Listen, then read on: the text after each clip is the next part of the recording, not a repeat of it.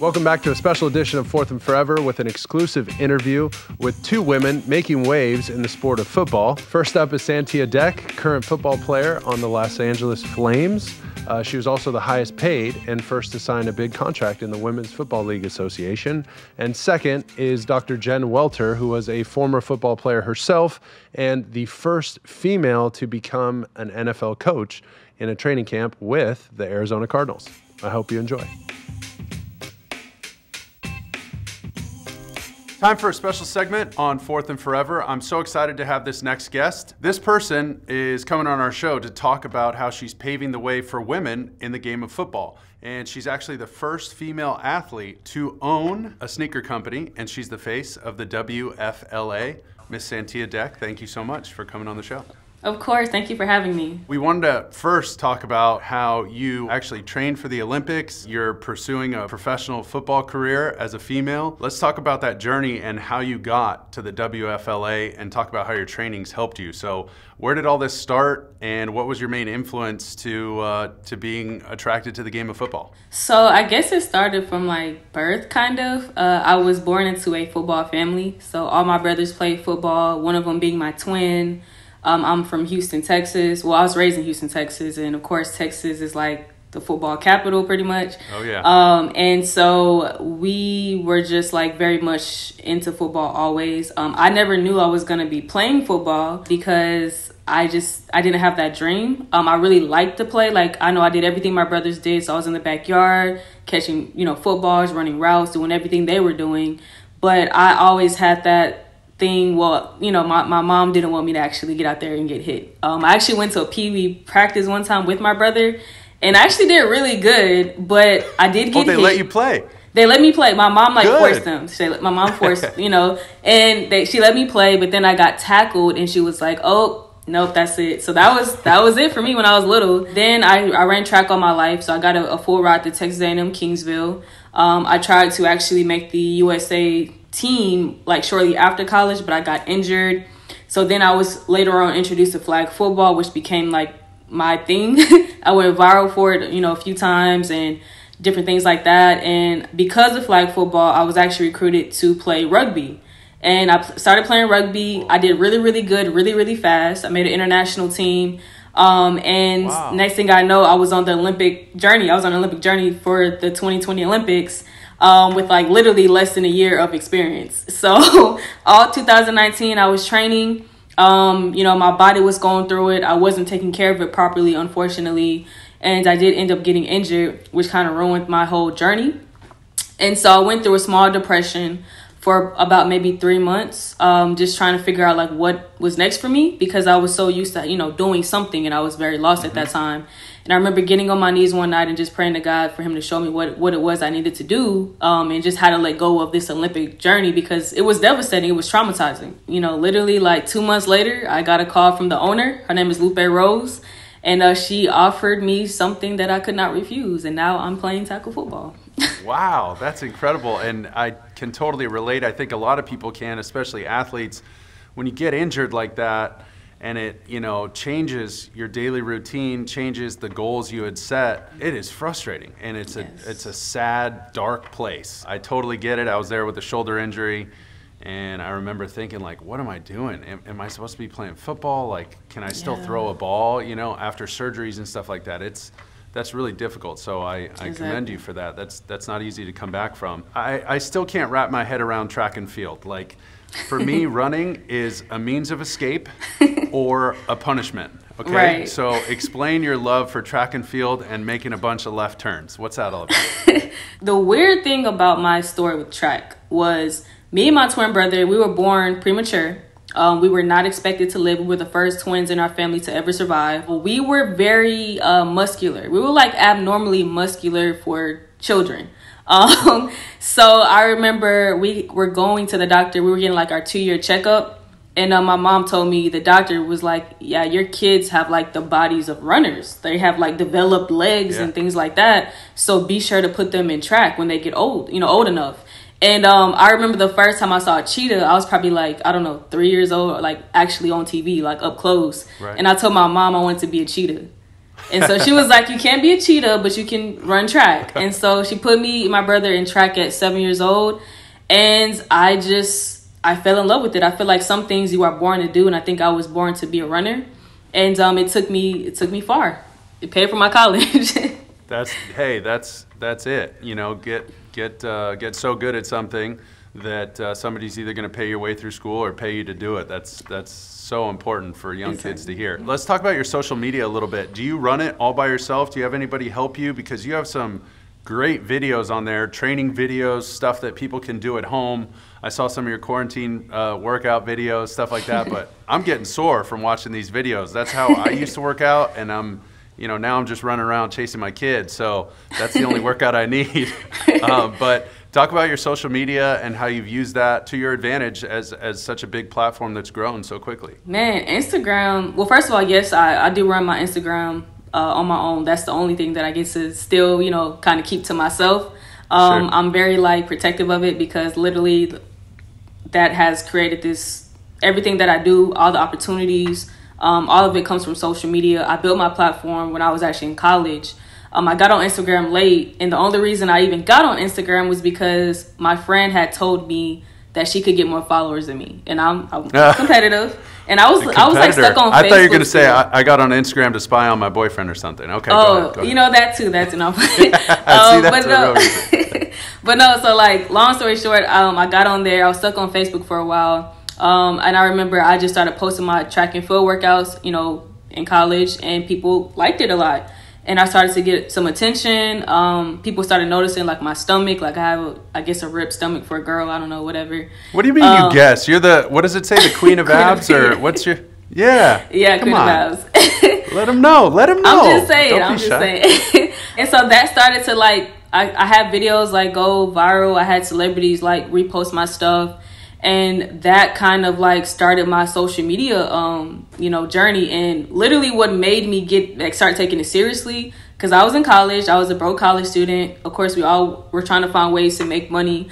And I remember this one girl, she was always reposting products and this and that. And I was like, hey, do you get paid to do this? And she was like, yeah, I get $100 to do this. And I was like, what? Okay, let me start trying to do what you're doing. Yeah, I was like, that's a lot of money. And so she was she kind of gave me the game. And I remember the first sponsorship I got was from a t-shirt company in Hawaii. They sent me a free shirt. And then from then on, I was like, yeah, this is going to be my life. And that's cool. 2020, I'm still doing it. Okay, where did the love of sneakers come from, and how did you get to your own shoe company? I mean, I was so blown away by this. I think this is so interesting for people. Tell us about your shoe company and where the love of sneakers came from. Yeah, so I was, and I still am. I'm a tomboy. But I'm also very girly. No, not you. I'm the best of both worlds, tomboy and girly. But no, I just remember always wanting to have all of these exclusive Jordans when I was young. That was definitely the craze. It still is a craze, I guess. And I remember there were times where I couldn't get them. We just didn't have the money or whatever it may have been. And, I always told myself, one day I'm going to have my own sneaker. I didn't know when, but I told myself, one day that I'm going to have that. And being an influencer, I attracted another company that wanted to make me a signature line under their brand. And I was like, why not? And I remember the graphic designer, he actually mocked up, what I had explained to him that I wanted. I told him I wanted something that was it was a sock shoe, very similar to a Balenciaga sock shoe, but, athletic, and I wanted it to stand out. I wanted it to be loud. And I remember he made the first sketch, and I was like, oh my God, this is spot on. So I posted it on my Instagram, and it went crazy. Everybody wanted that shoe immediately, even though it was just a thought at the time. And so next thing I know, we're okay, let's talk about an actual line. So let's have more than one shoe. And so he started making up all these different colors, these designs and everything. I posted that again, and it went even crazier. And so then my mom came in, who's also my manager. She was like, you know what? I think it's time to really think about something bigger. What if we did a shoe company? And I was like, Mom, what? first of all, we have to go against Nike, Adidas, all these really big, you know, brands. I don't think that's possible. And she was like, I think you can do it. You have the support, you have the following. It took me a while to finally say yes, but in my mind, I was like, okay, if I do this, if I solidify this, this is going to solidify, you know, generational wealth. My future children will be set. Their kids will be set. And I just said, okay, I'm going to take this leap. It was a 2-year process. It was a lot of ups and downs. It was times I was like, I don't want to do this anymore. But I stuck with it, and we're here now.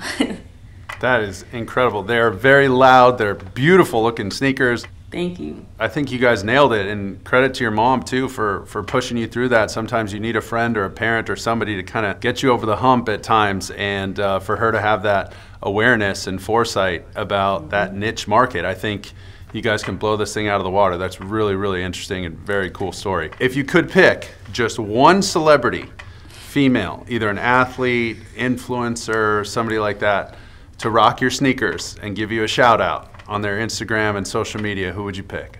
I would probably pick Kim Kardashian, just because she's like literally one of the biggest influencers in the world. Yeah. And she's great at branding. That's a great business decision. Yes. So I would definitely pick Kim. Well, Kim K, you're going to get a free pair of sneakers like she needs them. I'm sure she gets stuff all the time. But there are certain athletes, famous athletes, who are on record, Charles Barkley, for example, basically saying, like, I'm not a role model. Don't do exactly what I do. That works for me, but might not work for you. How do you see yourself and your influence on young women aspiring to their dreams, reaching for their dreams and goals, in whether it's with football or other passions? How do you view yourself and your platform? I think I made a decision a long time ago that I was going to try to be a role model to young girls who might not have that. Being on this journey that I've been on for a while, like speaking to children, I've seen and heard a lot of just like devastating things that these kids are going through. And I just felt like I needed to kind of step up, you know, and use my platform and things like that to really show these kids that, first of all, anything is possible. Secondly, that you don't have to go out here and do things that are degrading or, damaging to your image or whatever to reach, a level of success. The main thing is I just wanted to show them that success is attainable. No matter how you look, no matter what your gender is, no matter where you come from, no matter how big your dream is, it's attainable. Because I feel like we try to tell kids that the sky is the limit. But I feel like there is no limit. The sky, there's things past the sky, I guess. You go into space. So for me, I just wanted to, I feel like I messed that completely up. But I just wanted to show them that it is possible. And I felt like, the moment that I really started taking my platform seriously, and the moment that I started turning, my brand into like a business and, actually using my voice to try to promote change and things like that, that's when I decided that I was going to be a role model. It's not always easy. I'm definitely not perfect. I tell people that all the time. I'm 28 years old, I'm still young, sometimes I don't make the best decisions, but I try my best to show them that you can always come back to whatever path you're on, and you just have to have a lot of perseverance and determination to get to what you want in life. And I feel like I've done a decent job of showing kids that. Don't sell yourself short. You're doing a great job, not a decent job. You're doing a great job. Tell me about, I saw on your Instagram, I did a little Instagram dive, a deep Instagram dive, so not trying to get too creepy or anything, but you have a feather tattoo, and it says Luke 137. What's Luke 137? What does it mean to you, and why the feather? So with the feather, it was actually something that I got, when I was in college, and it was just kind of like a symbol of like all of my friends, because all of my friends, we ended up getting like tattoos that kind of matched. I got one here, my other friend got one on her shoulder, and then my other friend got one on her waist. And it was just kind of just showing like our pact, as far as our friendship and things like that. Mm-hmm. And I'm a very spiritual person. So getting that verse, it means everything to me, because it just kind of shows kind of like why I do what I do. And just it to be honest with you, when I look at that, it reminds me to stay grounded. And I think sometimes we all need something, a reminder to show us and tell us that, okay, yes, you are being successful in whatever, realm you're being successful in, but always remember where your blessings are coming from. Just stay grounded. And for me, that's what it means. Luke 137, the word of God will never fail, or God's word will never fail. So that's wonderful. I love that that you promote that. I also heard what you said reminded me of a pastor I heard one time. He said that sometimes we can get blinded by the blessings and forget about the blesser, the person giving the blessings, right? So you nailed it, and that's a wonderful thing to hear. I think that's great for young kids to hear as well. Tell me about your new partnership with Eastbay and the new ConqHER campaign that they're running. I am a part of ConqHER, and pretty much what it represents, at least for me, is just showing the world that women are here to leave their mark, no matter what it is they're doing, like playing football. I know that is it's still like a very big, I'm not gonna say issue for some people, but I do know there are people that don't like to see women on the football field. Like I've gotten DMs saying that I need to stay in the kitchen and things like that.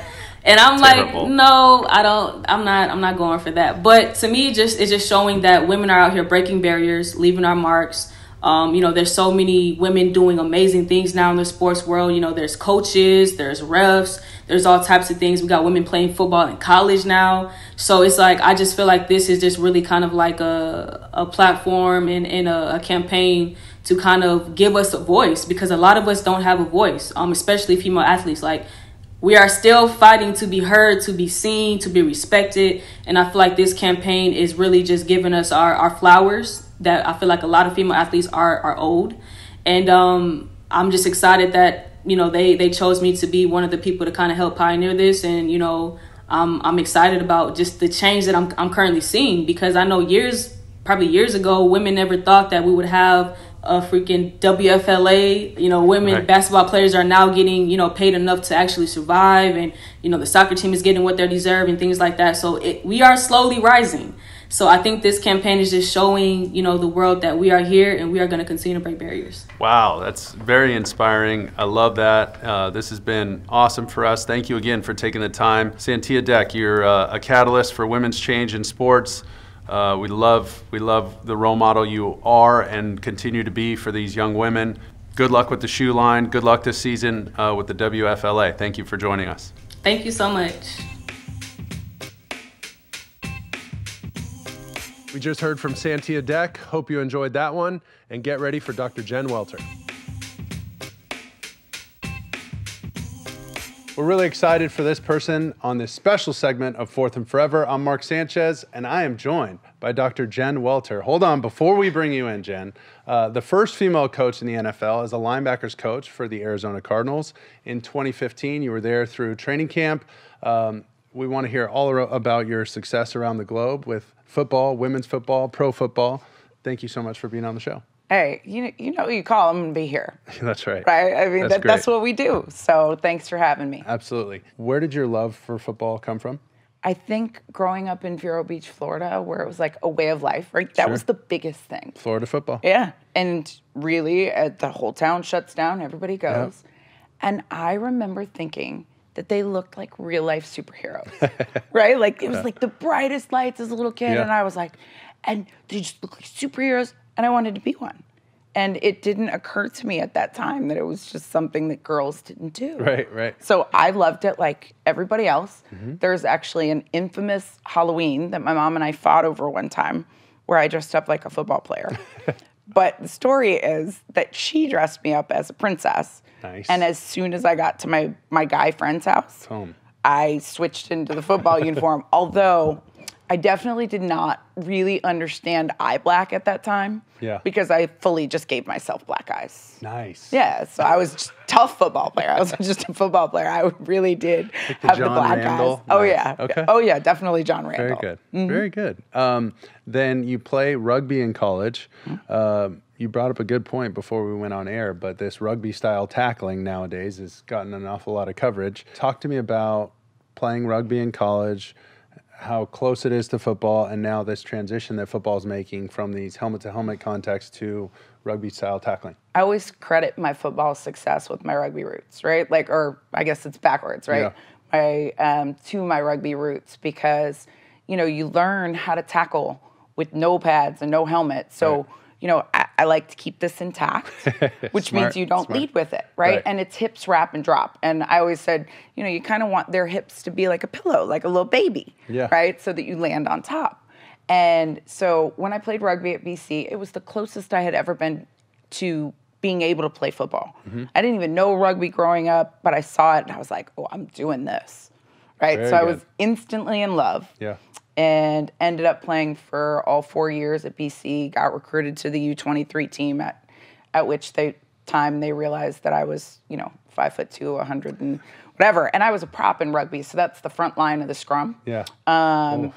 Yeah. So literally half the size of everybody I was going up against. But it really taught me invaluable lessons, right? Angle of pursuit, tackling, and leverage, and how to use getting underneath somebody to be able to beat them. Right. So fell in love with rugby, then got an opportunity to try out for a team called the Mass Mutiny.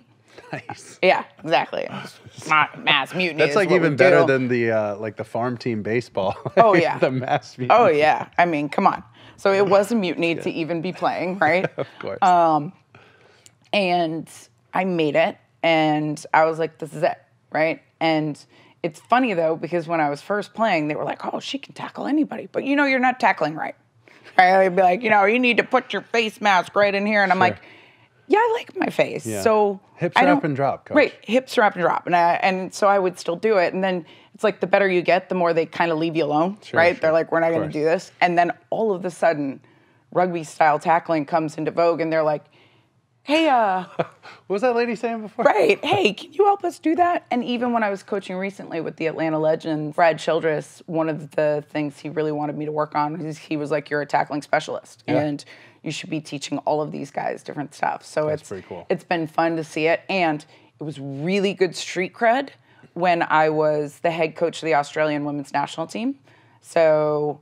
over there, gridiron, which they call football, is kind of the underdog sport. They have 5 codes over there, right? They're like, it's kind of you're really playing that. And when I would tell them I played, rugby and that I was a prop, they were like, all right, respect. All right, so we'll take she it. checks the box. Yeah, okay. they were then good. I was like, I don't need pads to tackle you, so let's just be really clear. Go. Let's just be really clear. That's good. And then in 2010, you played in the championship, right? Is that right? In 2010 was the first women's world championship. Yeah. International level game. That had to feel amazing. As a pioneer for women in the sport of football, take me through your emotions in a game like that.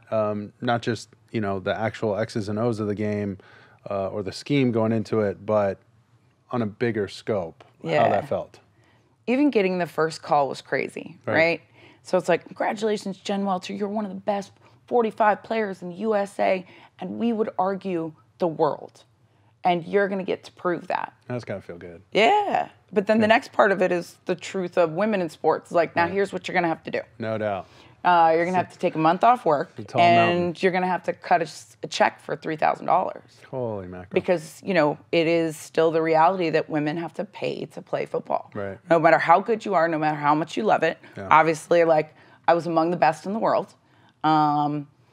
But we all did it. We didn't think about it any other way, and our teammates really chipped in, helped us fundraise, do everything, and there's no way I wasn't going to do it, right? Because when I started playing football, that wasn't even a possibility. So to see that door open was crazy. It's really cool. Then we have camp in Round Rock, Texas in June. Oh, it's cooking. Okay, our field, we called it the Rock because it was so hard that you couldn't even wear cleats on it because, they would be like skates, right? Like they didn't even dig into the dirt. Yeah.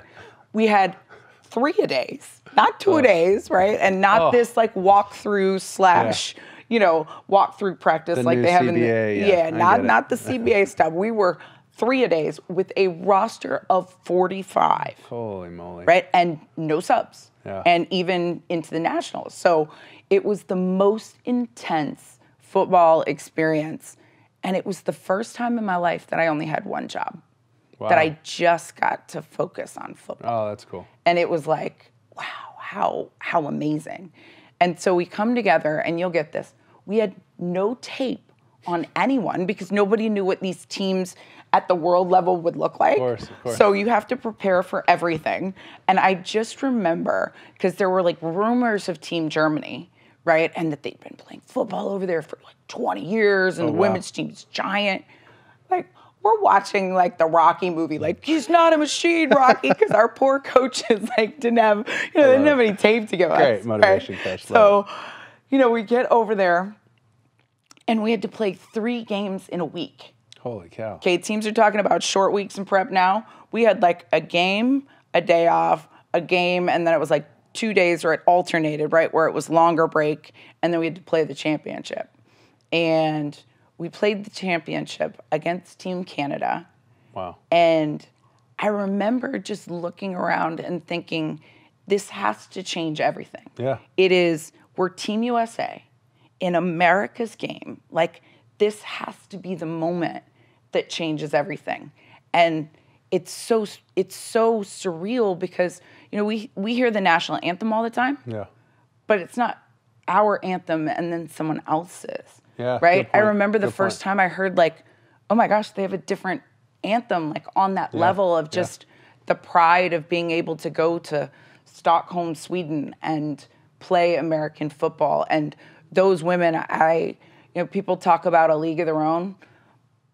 They have nothing on that Team USA, right? It was the best football team I've ever seen. We beat over 3 games.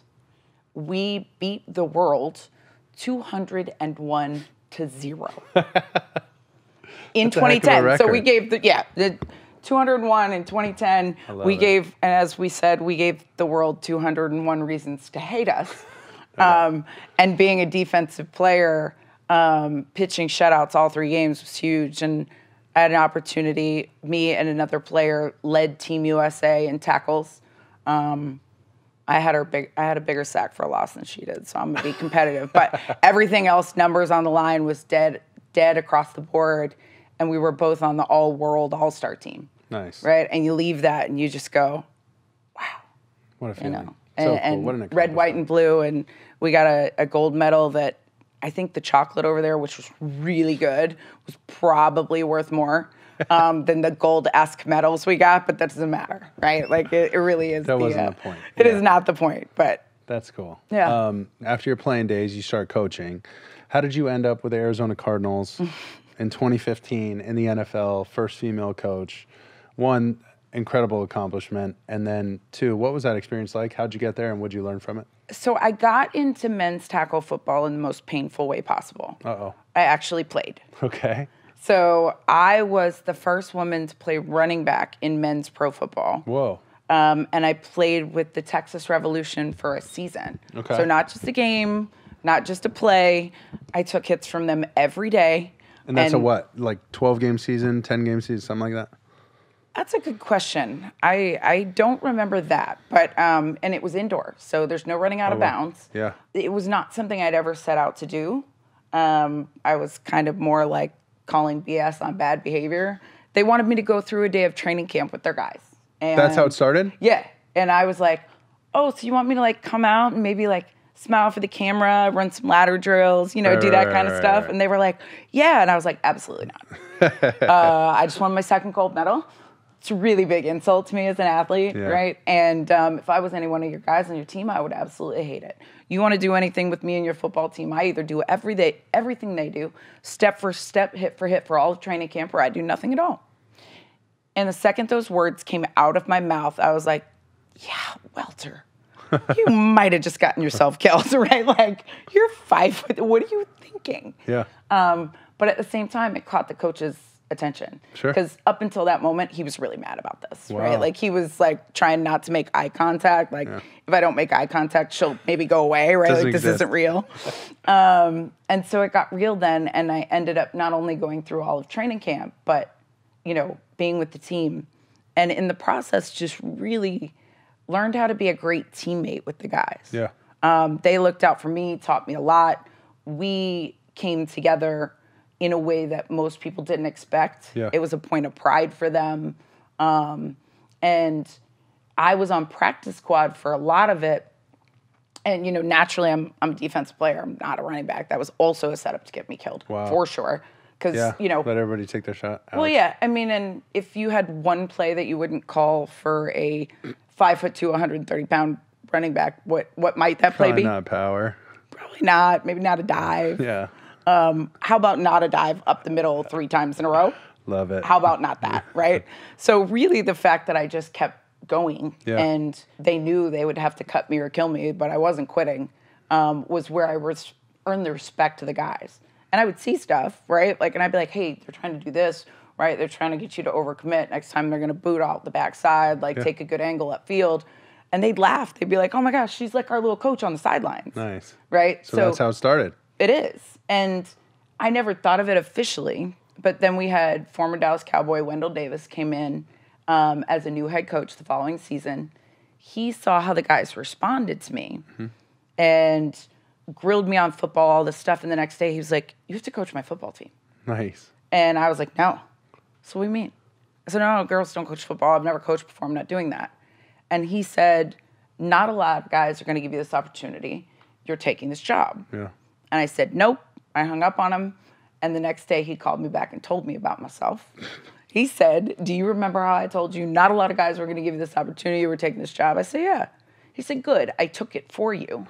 You're coaching for me. And by the way, you can't quit. Otherwise, the entire narrative surrounding women coaching and men's pro football will be, we had a girl once and she quit. And I was like, couldn't let that happen? No, couldn't let that happen. Yeah. Couldn't quit. We don't quit. Okay. I might not have stepped up into that challenge, but I lovingly say, like, I'm so glad he drop kicked me to success and saw something in me that I didn't see in myself. The Cardinals was a little different.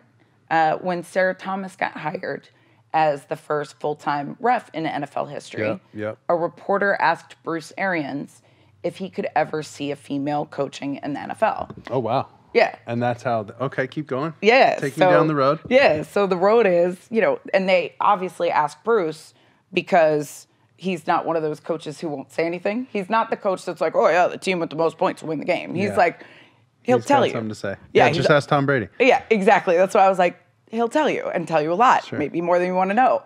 But he said the second a woman proves that she can make these guys better, she'll be hired.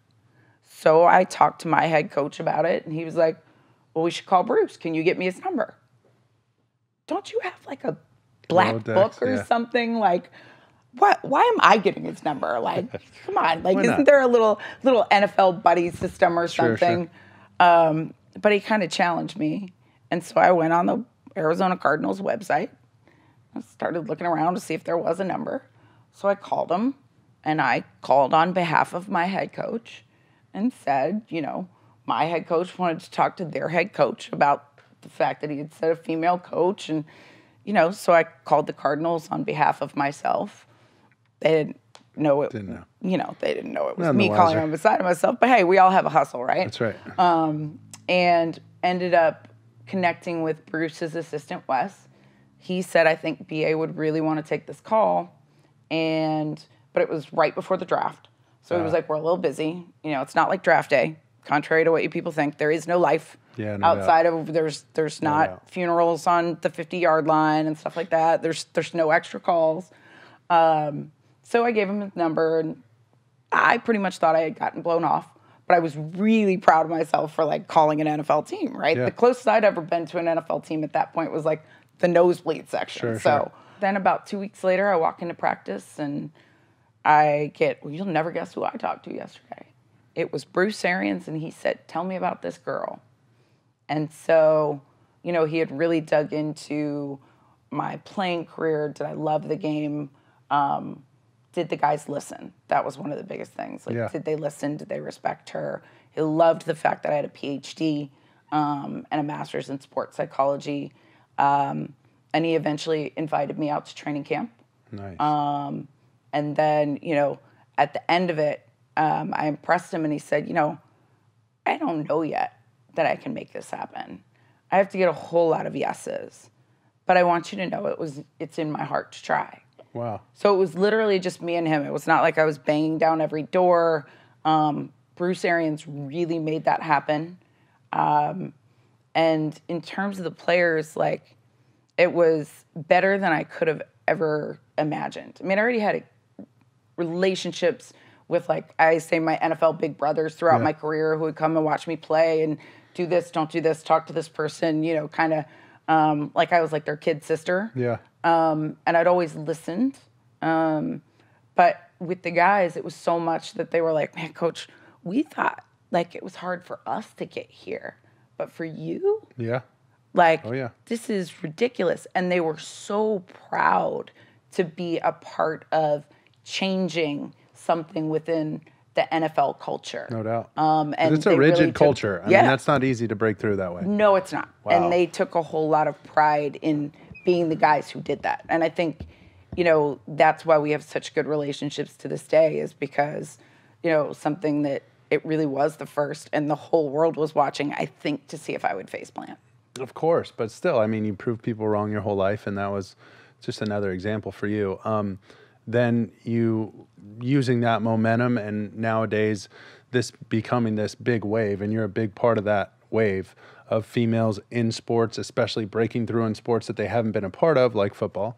Tell us what you're doing with Eastbay and the ConqHER movement, CONQHER. It's so special to see stories of women breaking through, and sports are such a great way to do it, No right? doubt. Because you can see people win and be champions in something that plays out publicly, which I think strengthens people in their own lives as No well, doubt. No right? doubt. Like you see her winning and you're like, okay, I might have this, right? And it opens minds and opens doors. People feel a part of it. Yeah. That's right. And sports, you know, one of the things that I speak on often is in sports media, about 4% of the coverage goes to women in sports.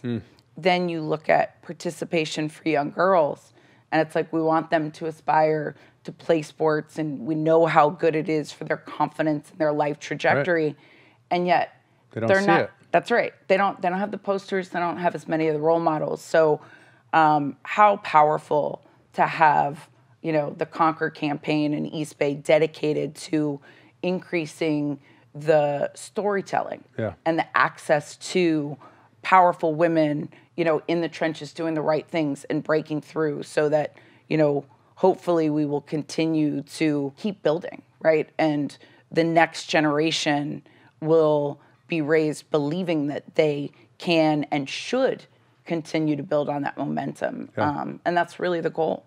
That is awesome.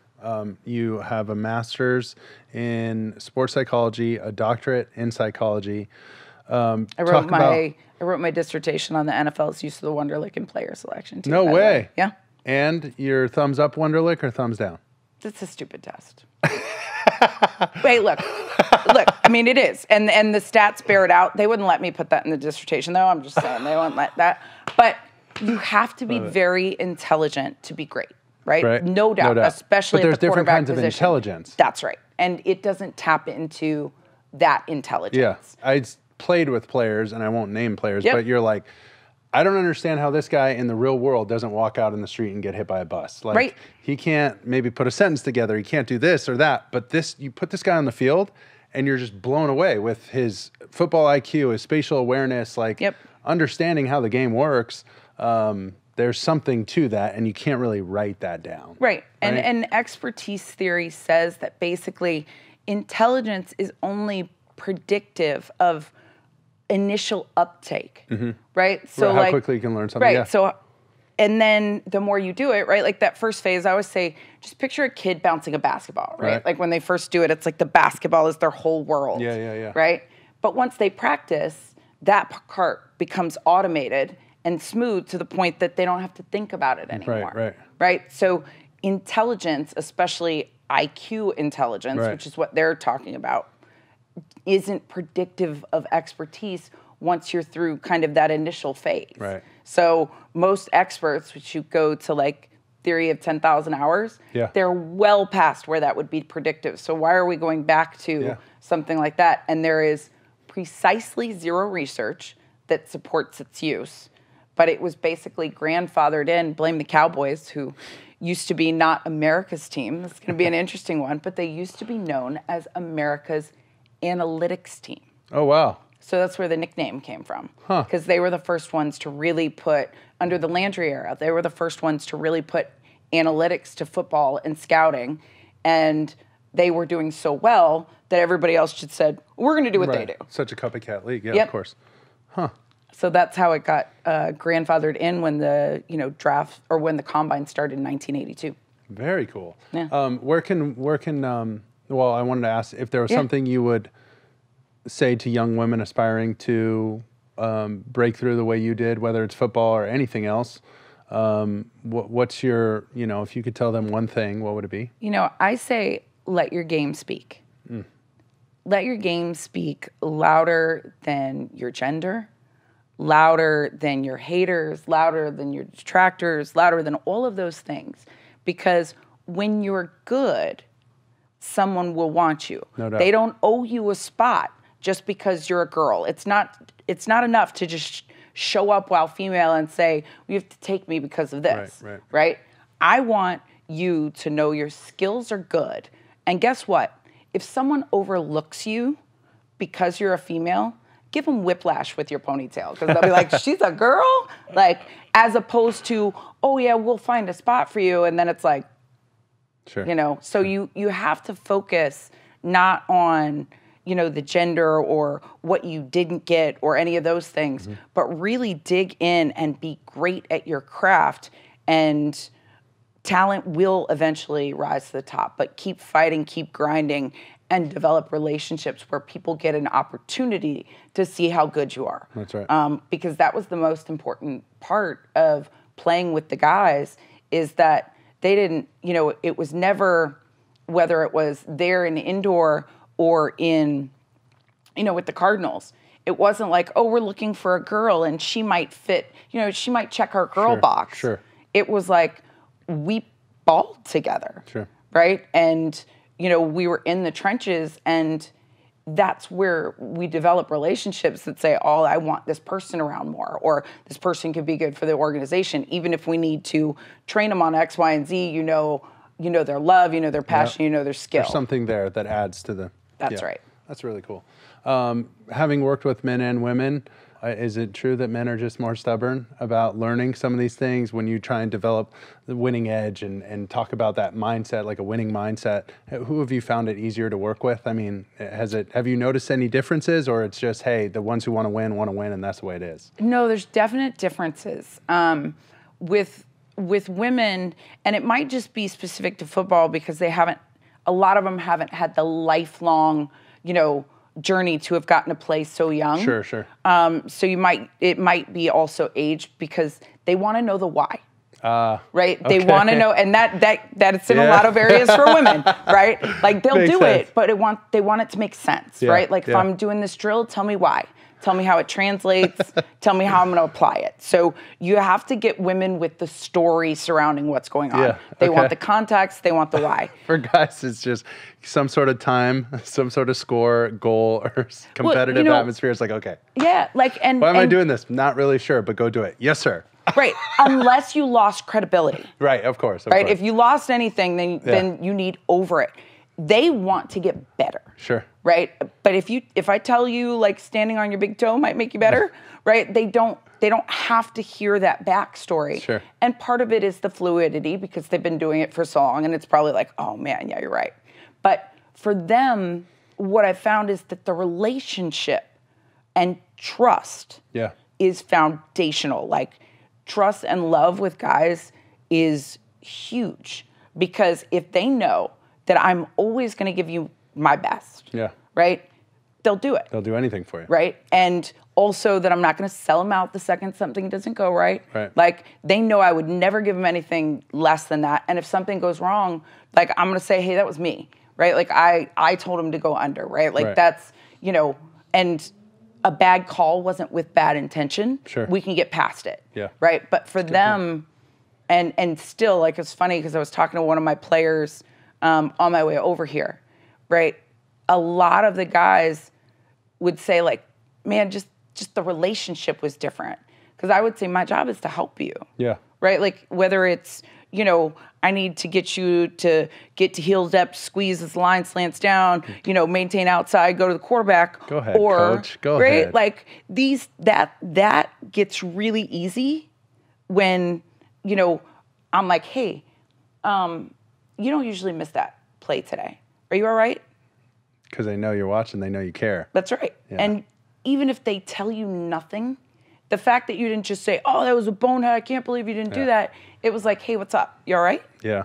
because their mind was guys don't do that. No, they don't. That's really funny. You know, but such a unique perspective. That's cool. But that was, I think, often the biggest difference maker that the guys weren't used to, and they responded to so well. Yeah. Be like, man, coach, how'd you see that? I'd be like, I got you. Yeah. Like, just tell me when you need a minute. If you need a minute, I got you. Because if your mind's somewhere else, and that's so many things in performance, right? If your mind's somebody else, you're not here. So if I'm going to help you here, I need to bring you fully here. Got it. And so that was kind of one of the things with them. With the women, and especially when I had guy coaches, because like when I was the head coach of the Australian team, I had a lot of guys on my staff. I was probably the tougher one on them at points. Mm-hmm. And the guys got to be like the nice good ones. cup, bad right? cup Like kind of thing, it was, you know, it was interesting, but they were looking at me as like, I want to do what she did and how to get there. Yeah. And they had an image of me as like having kind of been superhuman after having played with the guys. And I actually had to go in and make every one of them find my kryptonite. Yeah. Because basically they'd be like, oh, but you can do that because you're Jen Welter. And they were talking themselves out of it. Right. Which I was like, wow, what made me a great player has now made me a liability as a leader. Right? Yeah, which the guys cool. wouldn't want that. They'd want me to be ice cold, right? They don't want to see anything ever be wrong with me. Right. And so those were some of the differences. That's cool. That's a really unique perspective. Having gone through some of your ups and downs along your journey, what would you, if you could go back and tell your younger self something, what would you say? Just fail forward, right? Like, and don't worry about it. Don't take it so seriously. Yeah. Right? I think for me, I'm so competitive that I'm also competitive with myself. Of course. And your own toughest critic, that kind of thing. Always. Yeah. And so it would be like, you know, just focus on being as good as you possibly can and let go of the things that you don't do right? Like have a short memory. No doubt. Right? Like those of us on defense, have a short memory, take the lesson and just go forward because it's not the end. Yep. And I think too often we think of like one game or one play or, you know, one opportunity that didn't come through as being an end. And yet life isn't ending there. So if anytime you stay there, it's time that you can't be moving forward. And to really like rejoice in the people and the moments along the way, right? Really make sure to embrace and celebrate these crazy things. And I think I would have said, take a lot more pictures. Too. Well, like there's so many things from my journry that I try to explain to people. My mom and dad are like that all the time. Well, you gotta write stuff down. You gotta remember all that. Yeah, like, and I have a story-based memory. Yeah. Right? Like you're a great storyteller. Well, I go back there. Yeah. Right? So it's of course like, in your mind, and then you just narrate the That's picture, right. the moving picture, yeah. And so if I had more pictures, I would probably be able to take you back. Like, I want the lowlights reel, because it's not really the highlight reel. Like, people have seen, like, the highlight reel of my life. They're pretty well documented, because it was in the, it was in the spotlight. But the lowlight reel of some of the hotels that I stayed at, like, there was a hotel in Long Beach that we stayed at. Carol, that's my hometown now. That's where I was born. The LBC, and I couldn't tell you where it was. 213. Look, we walked in, and it was, it didn't smell so good. So you didn't take your suitcases all the way in. Yeah, it totally smacked me in the face. And so we just kind of like took our stuff out and went by the pool. And eventually there was a collection of, you know, a whole football team of women around the pool, which could be a little intimidating. And we ended up getting chased out by the hotel manager because apparently that's where the prostitutes picked up their johns. Oh, no. And a football team of women was bad for business. Oh, no. So you're hurting the local economy, Coach. But, you know, it's those things. And, you know, we moved and it was nothing permanent or whatever. But it's those things in the journey that feel hard. Yeah.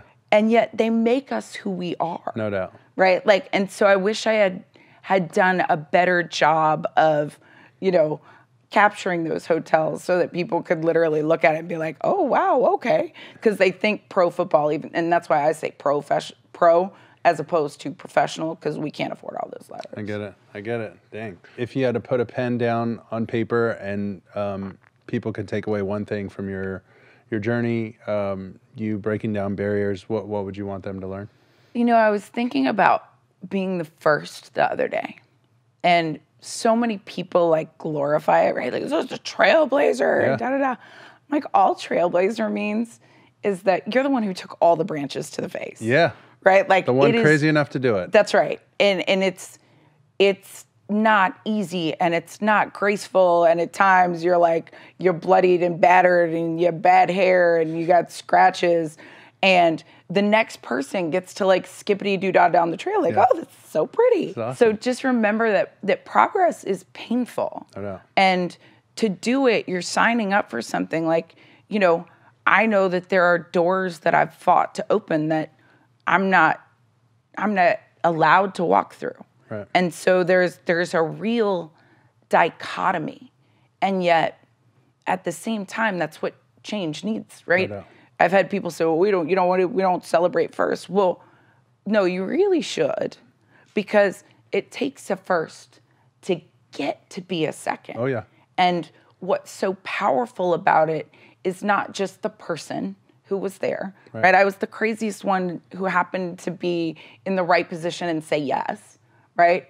But it's also the power that creates the ripple effects of a second and a third and a fourth. Then you get a little momentum. That's right. So and cool. It gives people permission to dream. Yeah. Right? I didn't have that, like I said.